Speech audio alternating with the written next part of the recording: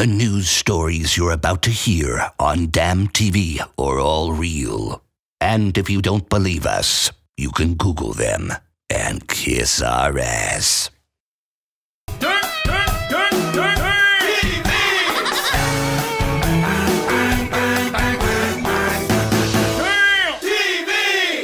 Hey, this is Gabriel Iglesias with Damn TV Extreme World News. Not really. Actually, no, I'm still wearing the same shirt from last week. It's kind of funny though. Fooled you. I bet you were thinking, I clicked on the wrong freaking thumbnail. No, you clicked on the right one. I'm just doing a pre-record. I'm actually in Europe right now having an amazing time. I'm tanning, chilling with Vikings and people from Sweden and Denmark. Good times, you guys. Anyways, I wanted to leave you with something special, so here is a sneak peek of my new TV show on Comedy Central called StandUp Revolution. Enjoy this little clip, and don't forget, you guys, to subscribe and, have a good laugh. Enjoy. Kicking off our new season of StandUp Revolution, you guys, is a friend of ours that we've been touring with for the last 4 months. Believe me when I tell you, this guy is a superstar in the making. Coming to you all the way from South Africa.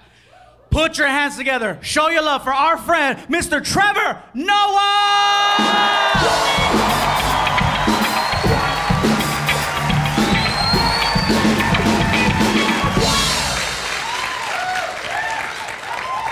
I'm glad to be here, man. This was my dream. My dream was to come to America, you know? Not for a job or money or anything. I've got a great life back home. I always came here because I wanted one thing, and that is I always wanted to be black.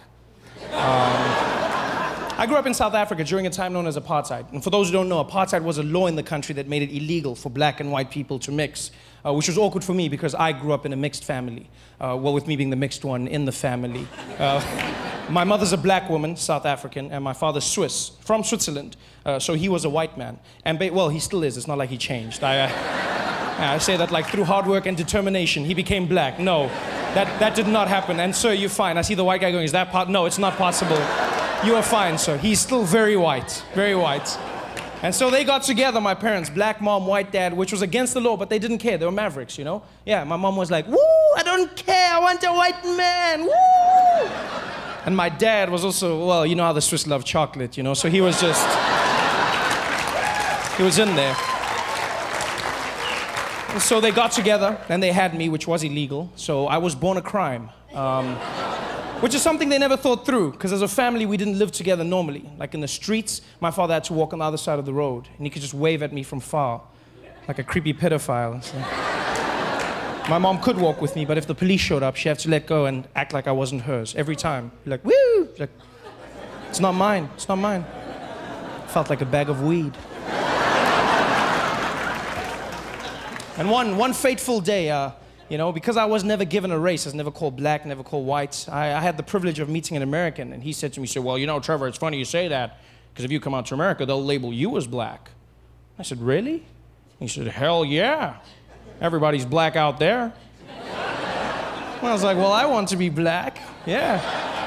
I bought myself a plane ticket because I found out it's true. Mixed race people are categorized as black in America. Yeah, the only catch is you have to be successful first. Before that, they call you mixed, achieve success, and you get upgraded to black. All the famous mixed people have done it. Singers like Alicia Keys and Mariah Carey, mixed, but they say black, right? Tiger Woods, mixed, but they say black golfer. The most famous mixed person on the planet, Barack Obama, mixed, half and half, but you say your first black president. When he was running, he was the mixed candidate. Now it seems obvious. People are like, yeah, he won. Back then, nobody believed he would win. I remember comedians dissing him. They'd come up and be like, how many of y'all seen that mixed race fool run for president? Y'all seen that crazy ass mixed fool? How some mixed fool gonna come in? Even a black man can't win. This mixed fool thing gonna win. He gonna win. Ain't no mixed fool. I ain't seen no mixed fool coming out here winning in the United States. That mixed fool, that mixed fool. And then he won, and all of a sudden they were like, my. So I see. And I wanted black. So I bought myself a plane ticket. Yeah, 18 hours of flying, that's what I had to sit through. 18 hours of non-stop flying. I didn't sleep a wink. I sat on that plane and I watched every single black American movie and TV show I could find just so I could practice being black. I was not gonna mess up that black opportunity. I just sat there like a madman in my chair, just like watching movies, practicing. Yeah, yeah, you know what I mean, you know what I mean? Yeah, yeah. Oh, you laugh, but I landed in Miami and I was fluent in my black American. For shizzle my nizzle. I was just, yeah. I was so black. I was even laughing black. I was like, ha, ha, ha. Yeah, my man. I was super black. Till some guy came up to me and was like, oye, papi. Ya llegamos, eh? 18 hours of flying and I still wasn't black. I was Puerto Rican. You guys have been great. Thanks for having me. Ladies and gentlemen, keep it going for Trevor Noah! Woo! Oh my God. What a way to kick off our show, you guys. Our first show with Mr. Trevor Noah. Martin, Trevor Noah. Dude, it was amazing, bro. Did you see the women's response to Trevor? How many ladies find Trevor's accent incredibly sexy? How many of you guys found Trevor Noah's? Really, Ozo? I'm not gonna lie, I'm not gonna hate on him. Wait, ladies, you went crazy for him. I know, he's a good-looking man. I'm not gay, but if we were locked up, hell yeah. Oh, you don't even know. I would tear his ass up to the Lion King soundtrack. A good-looking dude. I gotta tell you guys, Trevor Noah has been on the road with Martin and I for, like I said, the last 4 months, and he's a great friend and a funny man. And any of the stories you guys might have heard about us in the past and the practical jokes, they've all been true, especially when a new guy shows up. You know, Trevor's a cool dude, you guys, but we couldn't wait to have fun with him. So let me tell you a quick story. We were doing a show in a city called Eagle Pass in the state of Texas. Now, got some Tejanos in the house? What's up?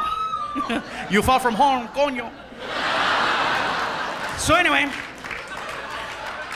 we're doing a show out in Eagle Pass, Texas. Now, I have a friend of mine named Rick Gutierrez, who's also a comic who was on last season, who lives in San Antonio, Texas, which is about an hour or so away from Eagle Pass. He bought a new car and he drove from from San Antonio to Eagle Pass to meet up with us for a show that night. After the show was over, he says, hey man, he goes, you want to leave a little bit early and we'll take my car and you can drive it and the guys can catch up with us tomorrow in the tour bus. So I'm like, cool, let's take off. So I tell Martin and Trevor and the rest of the guys, I'll see you guys tomorrow night. I'm leaving with Rick. So we get in Rick's car and I get to drive. We head to San Antonio. About 30 minutes into the drive, we start seeing flashing lights on the side of the freeway. And then a big sign that comes up and it says, immigration checkpoint ahead. Okay? Don't worry, this story ends differently. So anyways, I still get nervous. You know, I'm driving and I pull up to the line. And I'm sitting there and I'm just waiting for the officer to say something that's gonna annoy the hell out of me. So I'm just waiting, and here comes the officer, and when he saw me, he said, "Oh, Fluffy!" And when I heard that, in my mind, I was like, I'm not going to jail. He's like, dude, what are you doing here? I said, well, we have a show tomorrow night in San Antonio, and we're just passing through. Where's your tour bus? I said, well, my tour bus is back in Eagle Pass with the other guys. He goes, can we take a picture? I go, what about, you know, cars coming? He goes, there hasn't been a car here in hours. So we get out of the car, we take some pictures with the immigration officer and the dog, you know. We get back inside, and he says, thank you so much for taking the picture with me. I really appreciate it, man. We're just bored right now. I go, really? You guys are bored? Yeah, we're bored. I said, well, my tour bus is going to be passing through here in about 2 hours. And I says, we have a new guy on the bus who's from South Africa, and he's been bragging about his immigration status and how he never has problems with customs or immigration because all of his paperwork is always in order. I'm just saying, you know, if you're bored. Next morning, you guys, I get a text from Trevor, okay? And you see how cool and calm he is. That text sounded mad. I just look at it and it said, you're a dick.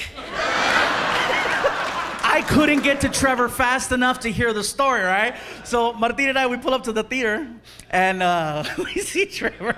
And he already told me in the car, dude, Trevor's mad. I'm like, I see Trevor, I'm like, Trevor, you okay? And he just went off. Gabriel, it was insanity, I tell you. It was insanity. They pulled me off the tour bus like I was a common criminal. I wasn't wearing any pants. They took away my passport, my cell phone, all of my money. They stuck me in a jail cell with other criminals. Don't you have anything to say? I said, dude, you said you wanted to be black.